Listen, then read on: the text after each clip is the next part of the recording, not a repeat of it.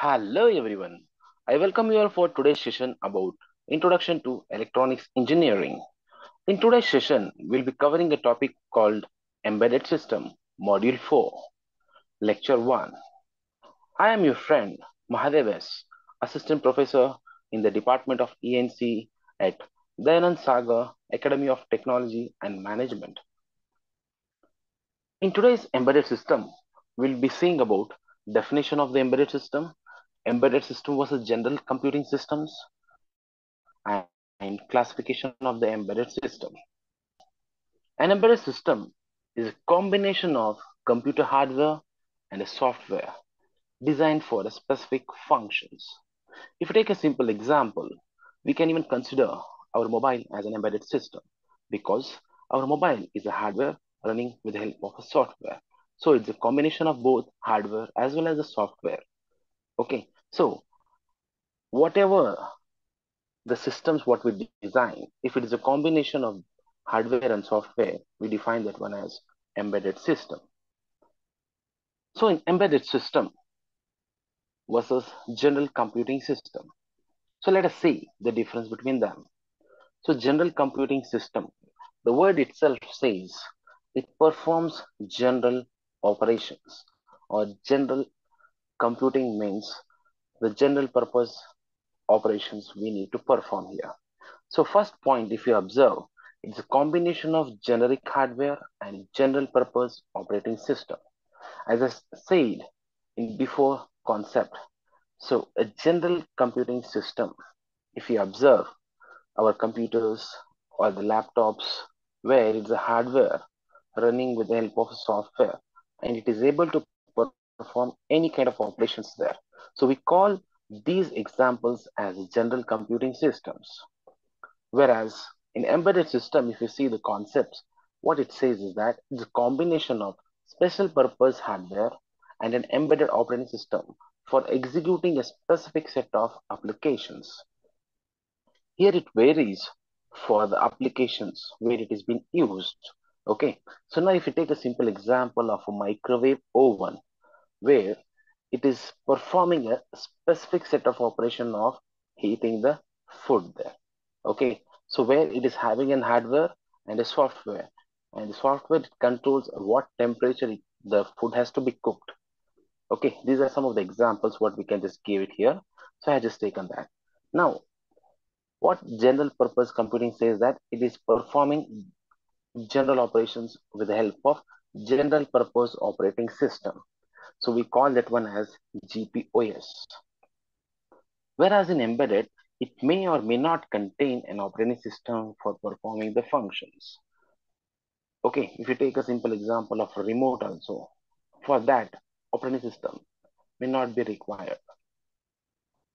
Let us see the another example. Is the applications are alterable by the users.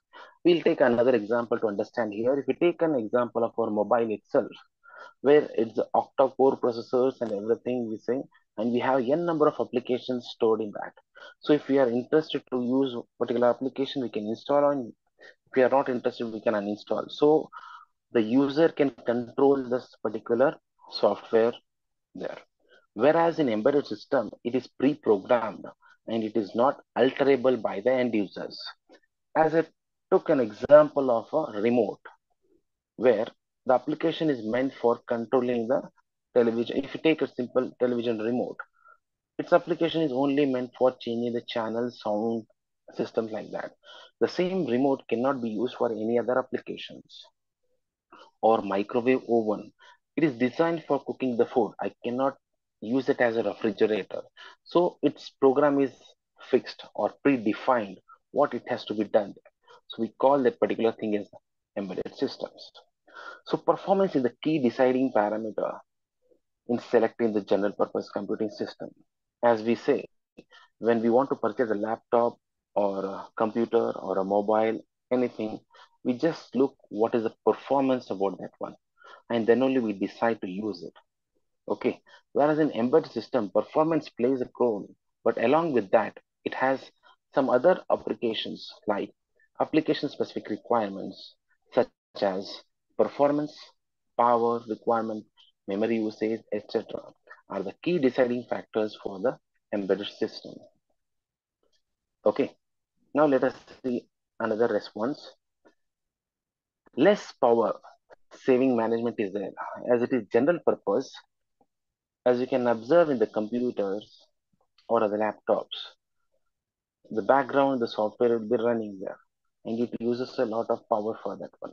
Whereas in embedded system, we have a power saving mode supported by the hardware as well as by the software. We can just control the power saver mode. If we take a simple example about mobile, if our battery is down, if we click a power saving mode, so we can extend the life or we can increase the span of the mobile duration for use until we get charged there. Okay, so power saving mode, what happens is that it stops all the background running softwares there. Okay, so that's one of the feature which is present in the embedded system. Whereas in general purpose computer, response requirements are not time critical. So when we say response time, so whatever the operations we need to perform or what kind of application we are using it, the response time is not critical means it doesn't affect much to the end user there. Whereas in embedded system, if you see, the response times are very, very critical as it requires the caring. For example, when we took an example of microwave oven and we set the time for cooking the food, and if you miss that, the food gets overcooked. Okay, or there may be chances of getting burned. So here the response time plays a crucial part in handling the embedded systems. Okay, so that's the important thing what we say, because if we miss that response time, there may be effect of a human life or any of the animals there. Okay, so let us see the another difference. The general computing system need not be a deterministic in execution behavior, whereas in embedded system, behavior is deterministic for certain type of embedded systems like hard real-time systems. Okay, so here the behavior of that particular system plays a crucial part. Okay, so these are some of the important differences what we have it between embedded system versus the general computing system. Now, let us see the classification of embedded system. So embedded systems are classified based on different criteria, like based on generation, what we can just say. Another thing is that based on complexity and performance requirement. Third one based on deterministic behavior, as we have seen in the differences. And the fourth one is based on triggering. One by one, we'll just see it in detail there. So the first one, let us understand about classification based on generations. So the classification, when we say generations, the earlier versions and how it has been evolved from the initial version to the latest versions. So we call the earlier version as the first generation. The earlier first generation embedded system were built around 8-bit microprocessor and a 4-bit microcontroller.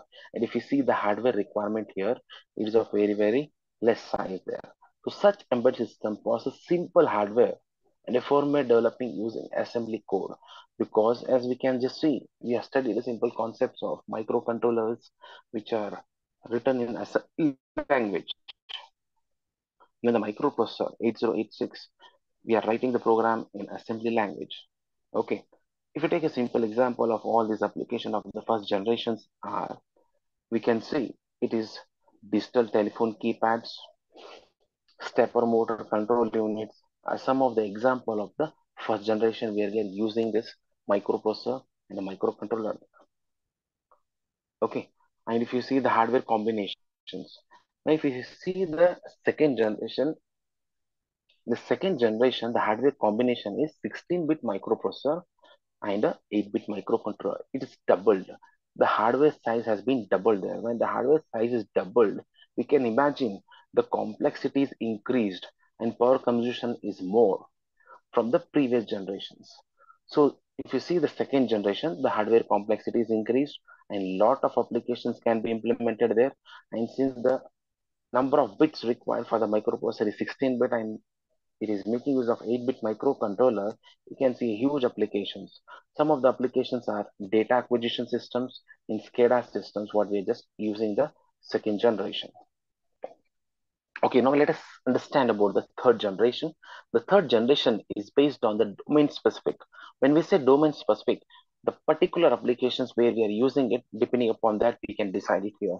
Because the hardware complexity has been doubled, because microprocessor is making use of 32-bit, microcontroller is making use of 16-bit, and when it has increased the hardware complexity, it has become more powerful and more complex than the second generation. When we say specific applications, like whatever I'm speaking now, if I want to transfer it to the far distance, it has to be converted to digital and then sent to the antenna to the far distance there. So this processing is required here, and to perform all these things, we make use of digital signal processor. Okay, so that's one of the thing what we can just say. It's a domain specific. I'm converting analog signal to digital signal and sending it to a far distance. Or else, when we say application specific integrated circuits, we took an example of microwave oven where we are performing the operations of cooking the food, or refrigerator. We can just consider where it is being used for storing the food, performing specific applications there. Okay, so we have a application specific integrated circuits where everything has been kept on particular one IC and performs the operation, and that it happens in the real time. So the complexity is more here. If you take a simple example of third generations, we have robotics, industrial process control, embedded networking are examples of the third generation embedded system. Okay, so now when it comes to the fourth generation, the development of microprocessor and the microcontroller have evolved into the modern eras there now, where we can call it as it is, the designs are in such a way that it is done on system on chip. We call the concept where it is the processor or the chip is reconfigurable or programmable according to the user requirement there, or it has multi-core processor inside this processor. If you take a simple example of mobile itself, nowadays we can see the mobile itself having quad processor or octa-core processor. Okay, and when this number of processor is increased, the performance is increased there, but the complexity of the hardware also has increased. So these systems also make use of high performance real-time operating system. Okay, and especially it is used in smart devices like digital cameras. For the home security system, you can see traffic light signals where we are seeing the n number of traffics and who's violating the traffic, we can sense with the help of the camera connected to the systems there. Now, let us see the classification based on complexity. So here we have three parts. One is small scale embedded system. Second one is medium scale embedded system. Third one is large scale embedded system. Now let us study one by one in detail. If you see the small scale embedded system, the term itself says small scale. It means it has less hardware compared to the newer generation. When the less hardware, we can either go for a 4-bit microcontroller or 8-bit microprocessor or a 8 to 16-bit microprocessor or the controller there. And the processor size is very, very less. And this processor or the hardware is controlled with the help of a assembler, either in the assembly language, or we have an IDE tool which converts cross assembler where we can use it from high level language to low level language and dumping the program to the chip there. So the combination of this hardware and software complexity is very, very small. So we call this one as small scale embedded system. Okay, or it may or may not contain any operating system sometimes for its functioning. So if you take a simple example, we have electronic toy as a small scale embedded system example there. When we say electronic toy for the kids, we can say it doesn't require a processor. Okay, so we call these things as small scale embedded system. Now let us see the medium scale embedded system. When it is medium scale, the complexity will be much more compared to the small scale. So if you observe the hardware configuration here, So it is a 16-bit or a 32-bit microprocessor or a controller, or it is making use of some ASIC kind of an applications or DSP. All these things come under this embedded system.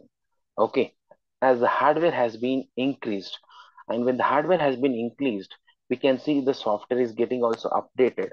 Like we have high level languages called as C, C++, Java, Visual Basics, real time operating system, RTOS means debuggers, source code, engineering tools, simulators, and so many other integrated development environments are there, IDE, where both hardware and software complexity has been increased, and their applications are also widespread for n number of applications there. As we can see, large number of operating systems are written with the help of C languages itself.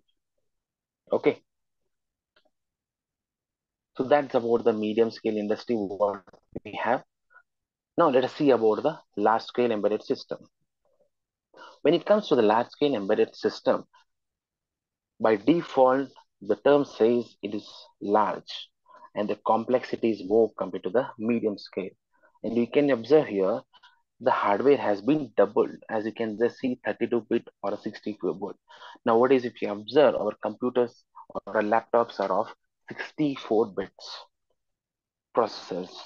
Okay, and it is capable of performing RISC processors or system on chip or scalable and configurable processor. As this configurable means what? Whenever we want, we can program it according to the user requirements and perform the embedded system applications. And since it is sophisticated, that is the reason we call it as sophisticated embedded system, because it is configurable anytime or scalable to whatever the applications what we want. And they are used for the cutting edge applications that need hardware and software co-designs, where components have to be assembled into a final systems. If you take all these large scale embedded systems, these are especially used in the industries. And if you go to the any car manufacturing industry, we can see a lot of things done by the robotics, where it has been controlled by the large number of embedded system applications there. So they also contain high performance real-time operating systems for task scheduling, prioritizations, and management. As we have seen recently when we visited the Toyota industry, we came to know that every 1 minute a car is being manufactured. So if you imagine every 1 minute a car is coming as an output, so lot of assembling work, everything is done by the robotics controlled with the help of large number of embedded system and the software. So these are some of the embedded system applications for the large scale embedded system. Now let us see classification based on the deterministic behavior. So when it comes to deterministic behavior, the terminology itself says how it behaves or what is the importance of that. So here, depending upon this behavior, we have soft real-time system. Another one is hard real-time system. When it comes to a soft real-time system, it means what? Soft, that not much important or not much critical we say. So if you miss certain task also, it will not affect the system. Okay, that's the simple meaning of soft real time. Let us see here the concept what it is saying. Missing a deadline may not be critical and can be tolerated to a certain degree. So it means what? If you miss certain tasks to be completed, and if it doesn't affect the device or any other persons, then we can say that kind of a systems are soft real time systems. Okay, now for example, we can take a simple example of this mobile itself. If we get a call during an emergency, and if we don't pick, that doesn't affect it.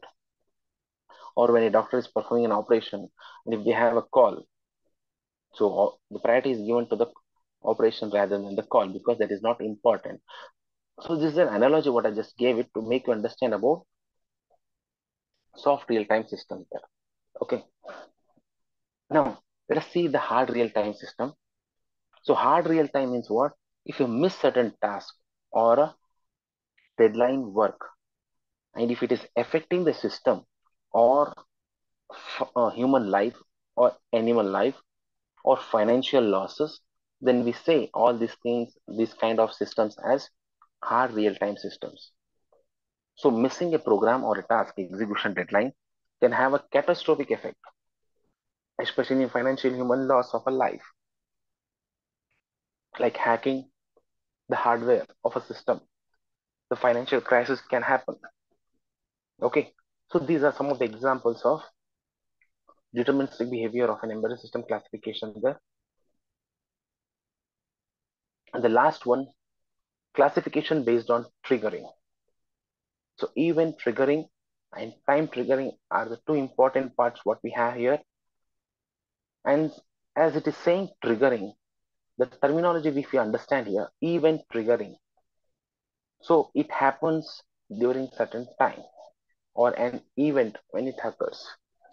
Now when we say there are certain exams or in the engineering, if you see there are exams every 3 months.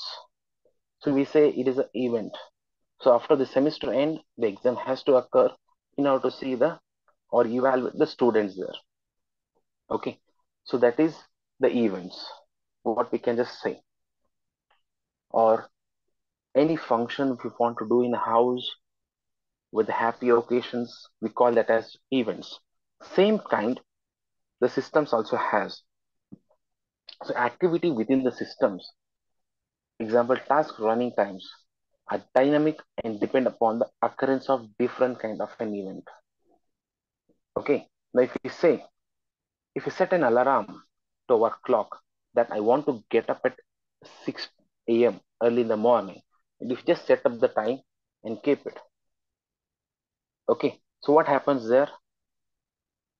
It gets triggered, and depending upon the necessity, the person can get up or not. Okay, so that's an event or a time trigger we can analyze here. Same way, it is time triggered. Okay, the example of event triggered, if you want to give it here, we can take a simple example of an accident happening between the vehicles. So we don't know whether it happens or not, but when accident happens, that's an event what had happened there. And once this accident happens, the airbag gets out to save the life of the humans there in the car. So that is a triggered happen after the accident. We call this one as event trigger, and the processor sense that and the airbags is coming out. So when the airbag is coming out, we are saving the human life there. Similarly, it is a time triggered. Time triggered is so many n number of examples we can just say, like um, setting up of an alarm if you want to get up early in the morning.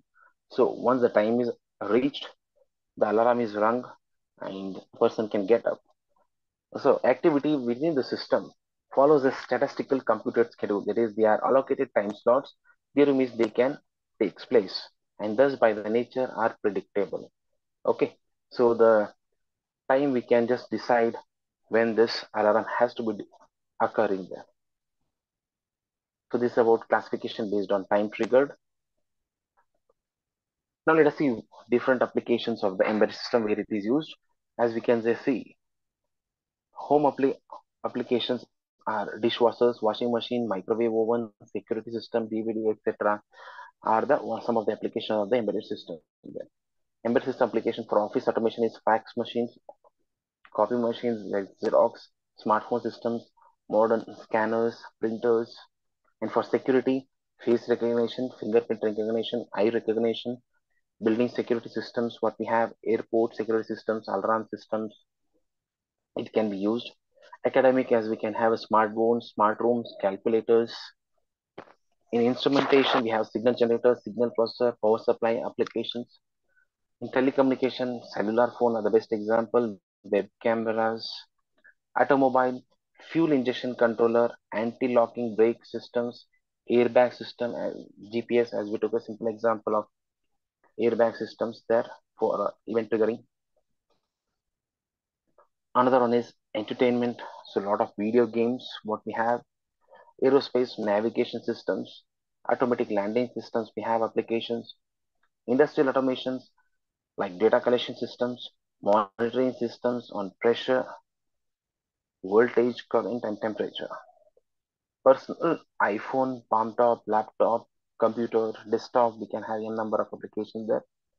For medical, major applications here, CT scanner, ECG, EEG, MRI scanning, glucose monitoring, blood pressure monitoring, a number of applications we have here. Banking and financial, which has revolutionized the world, especially in India because of UPI systems or ATM machines. We can just see due to Corona period, the UP has evolved. So we can see another application of embedded system there. Miscellaneous general purpose applications like elevators, treadmills, smart card, security door systems, etc. We have some of the applications of the embedded system there. Okay. If you have any questions, go to the comment section, write down your questions. I will reply to your questions. If you like my videos, subscribe to my channel, click on the bell icon for further notification, and share with your friends for their benefits. Thank you.